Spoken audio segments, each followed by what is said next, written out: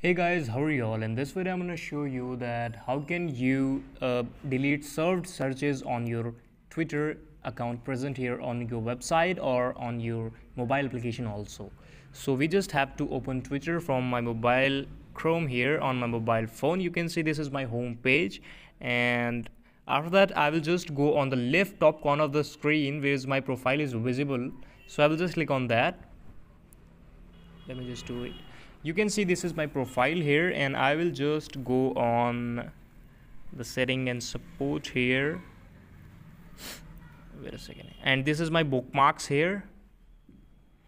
So I have not saved anything in my save list here. So if you have saved it here, then you can delete all them from clicking it there on your mobile phone.